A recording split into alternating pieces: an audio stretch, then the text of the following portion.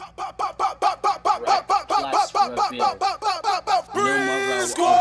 tell my Lord to get my bad for all the crazy shit I do. Here coming back around. You know I'm not backing down. AK love that cat sound. So much shit my back out now. 101 can't last one round. Miss man wanna see me down. Bernie Sanders right here for you. Okay, let me turn down the music here. First off, I want to say you're welcome. You're welcome. You know, all I've been hearing is, Jackson, make a Rec Plus review. Jackson, when are you gonna make the Rec Plus review? You know what? Hold your horses on.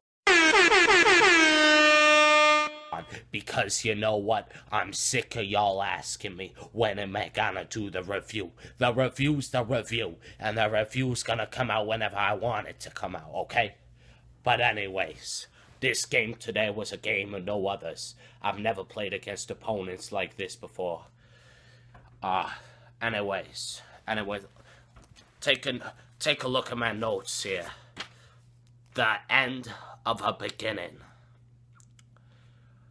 Quote from one of my favorite childhood books, Frog and Toad. You know, what does this quote mean? Absolutely nothing. It has no significance at all to what I'm talking about. But this book, if you want to read about a toad and a frog being best friends and trying to figure out the world together, I totally recommend it. It's one of those classic reads that you hear about all the time. It's a classic book, you know? Classic book. Okay, I woke up today, I washed my hair with hairspray, and I was like, this day is better than every other day. It's like no other day. My parents weren't home. I've never experienced anything like it before. How do I get to the game, you may ask?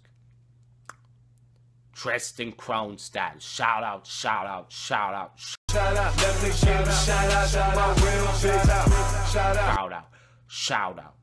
out, shout out, okay? We pull up in his Mercedes-Benz. We get to the game in his Benz, open the Benz's door, and I take one step onto the gravel road. Or should I say, the concrete road.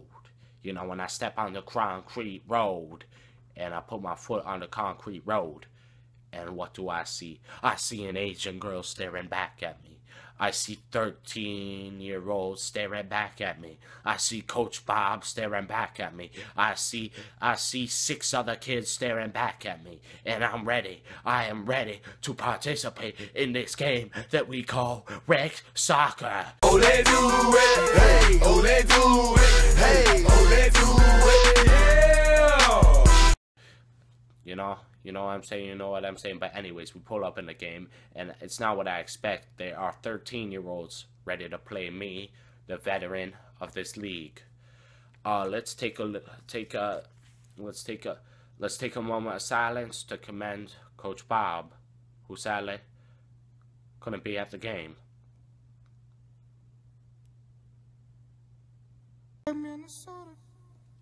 Coach Bob. Coach Bob's been playing in the Premier Leagues for centuries. Coach Bob is the reason why I play this game. Coach Bob, since you weren't there, you gave the other team a chance of them winning. And that is just not acceptable, Coach Bob. First off, let's talk about the legend, the myth. You might have heard about his brother Blake Jarvis. But this kid is said to be better. I'm talking about JJ, Justin Jarvis, okay? The amount of respect and gratitude I have towards this kid is everlasting. You know? The way he runs down the field is the way a sloth climbs up an Amazon tree. Slow, but yet graceful. With slow strides, but still he makes his way up the tree. I've never seen anything like it. Let's talk about Mike Roche. Correct pronunciation. Mike Roche. I've never seen a player hustle before like that. You know, it's the ears, I think. The ears help him glide through the field, you know. He's just one of those players that goes all out and is not afraid to play the way he plays. The funny thing is, he's just a rookie. Dylan Palumbo. Dylan Palumbo.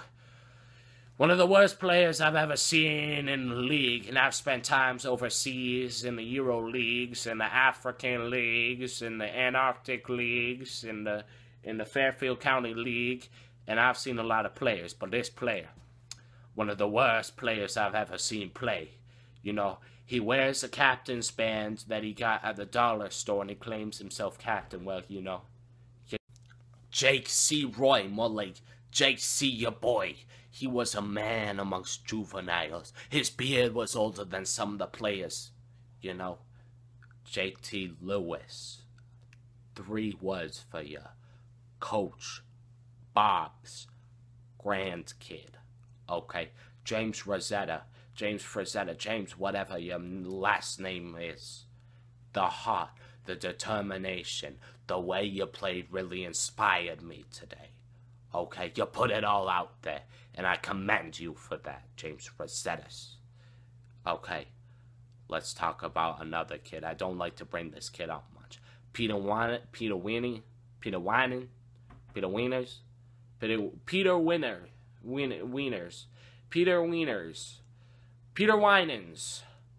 you played with no heart today.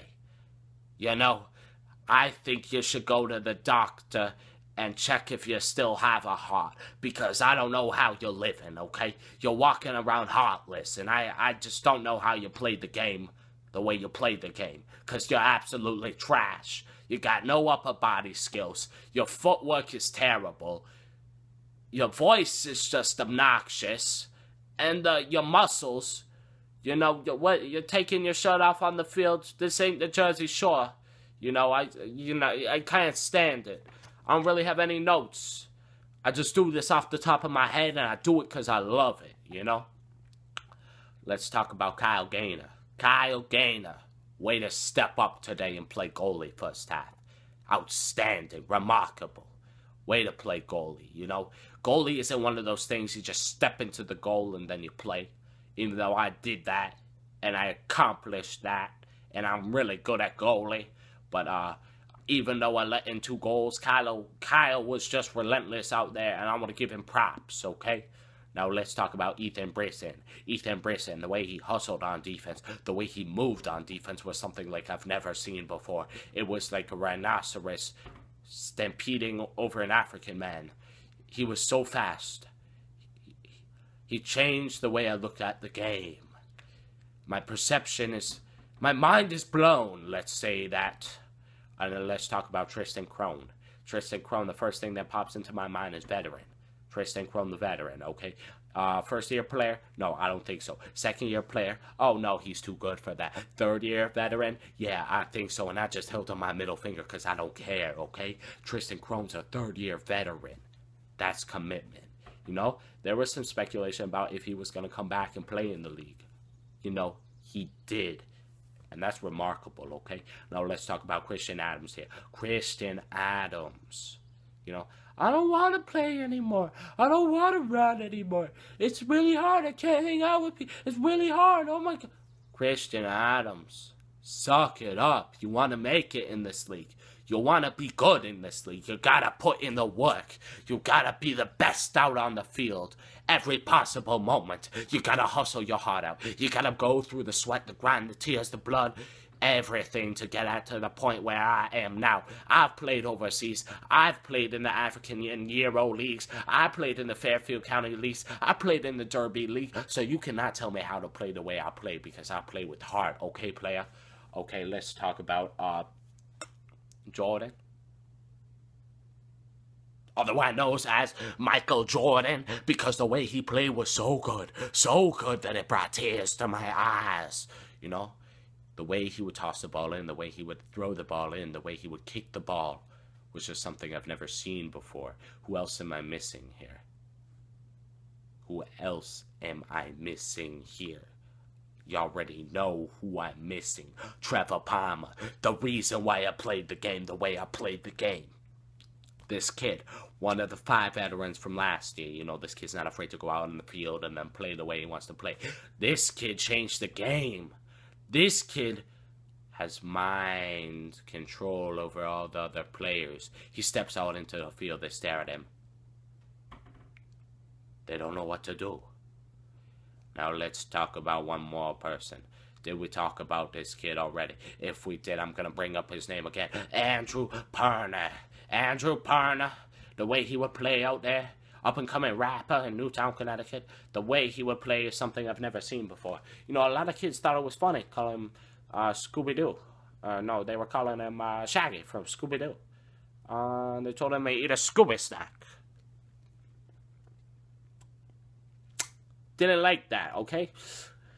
You know, I don't like when people are making fun of the players on this team. This is a brotherhood of players, you know, 19 kids. I call it 19 kids accounting. I don't even like that show on TLC, but that's what our team represents. A group of kids banded together from all different ethnicities. Actually, even though we only have 2 kids from different ethnicities, but we still go out there and we still play our hearts out. We play more with our hearts than we play with the ball. You know what I'm saying? Who else should I talk about today? There were just so many good players out there. If I missed you, I'm sorry. Danny Arnett, I forgot to mention you. Coach's son, coach's son, coach's son, coach's son. Those are just some of the chants you could hear from the sideline.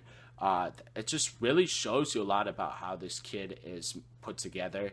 He's like a little machine out there, you know? He's just not afraid to go out there and, you know, just destroy the game. Coach Barry, why didn't you show up to the game, Coach Barry? Because I'm sick of you giving me excuses. You see me, Coach Barry? If you don't show up, Coach Barry, I'm not showing up to the next practice. And you can count that. You can count. Oh, my God, dude. You could count that on. Let me put my hat back on. The hair gel was just... Oh, my God. Okay, first of all, why are we playing against a 6th grade Asian girl when we are full of seniors? It's like a baby playing against an adult in minor league baseball. Unheard of, okay? I really just don't know what else to say. There were some great plays today. James, no, I'm not going to bring up James. I'm going to bring up Dylan Palumbo. If I ever see you do any of that again, I'm going to be happy because you're just flat out a terrible player. But who else should I talk about? No one else. Let's talk about the game here. There were punches being thrown. The ref comes up to me. He's like, you know, this isn't football. I was like, yeah, this is European football. So I just played your ref, you know. This one kid comes up to me, number 36. I think he was definitely an Italian descent, you know. He comes up to me, he slide tackles me illegally. So you know what I do? I grab him by the waist. I throw him on the ground, and that was the last time you heard a 36 touching anyone, okay? Because I'm a beast. And I play this game because I love this game, but that's not the only time where things got rough. As I told you, Andrew Perner was going at it with players. Michael Roche was going at it with players. Justin Jarvis was slide tackling, gliding, moving as fast as he could. I told you he was faster than a sloth. He was more like an Egyptian moth. Okay? Now, what else? So, they put me in goal the second half. Interesting move by a coach. I really applaud coach's decision making. But anyways, you know, we were just playing. And they scored a goal on me. Okay, I was like, okay, nerves. Don't worry, the nerves. Then they come at me again. They think I'm not a good goalie. I'm one of the best goalies in the league. I'm one of the best players you'll ever see play in the league. So don't call me a bad goalie. I was kicking balls. I was throwing balls. I was touching balls. I was doing everything you could do with a ball. Okay? So, you know, the reason why the score was tied, I gotta blame it on the referee. Was he certified or not? I want to know. I think our team deserves this. We need justice for our team. Okay? Now, that's all I have to say. Rec Plus 2016 first review. We ouch. Peace.